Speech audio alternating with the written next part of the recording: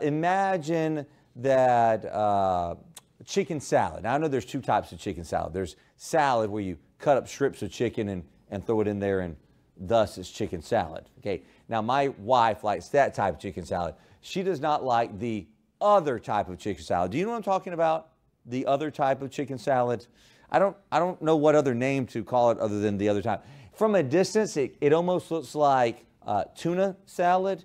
It's the finely diced chicken and mixed with some things. You guys know what I'm talking about? Okay, some of you are saying yes. So it's, okay, I would imagine students watching with us, just nod your head yes. Okay, so let's say that you, and it's important that it's that and not just the chicken strips thrown on a bowl of lettuce, okay? So you go in, and maybe it's mom bought this from the grocery store. So it's in one of those tin foil pans, you know what I'm talking about? Cellophane wrap over it.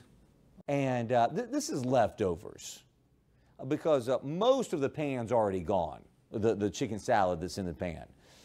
But there's a little bit in there, and you decide, listen, I've been seeing this in here for the last few days. No one else is going to eat this. I'm just going to eat it out of the pan. So you're eating away out of the pan. You got it right there on the kitchen counter, okay? Emily, you with me here? All right, come on, focus. Okay, so you're eating it out of the pan, and like, you know what? I think I'm good now. All right. Now, Emily, you don't need to be taking notes on this. You can just put your pen down. I'm not asking you to give me the ingredients for chicken salad or anything like that. And you go to pick up that pan off the kitchen counter, and when you do, you hear just a little noise, like something came off. And as you put it back in the refrigerator, because you're going to get to this a little bit later, finish it off, a little piece of paper that was stuck to the bottom of that pan just kind of peeled off. And you're looking, it's the expiration date to that. Now, we've kind of given illustrations like this before, haven't we? Okay, but now you're looking at it.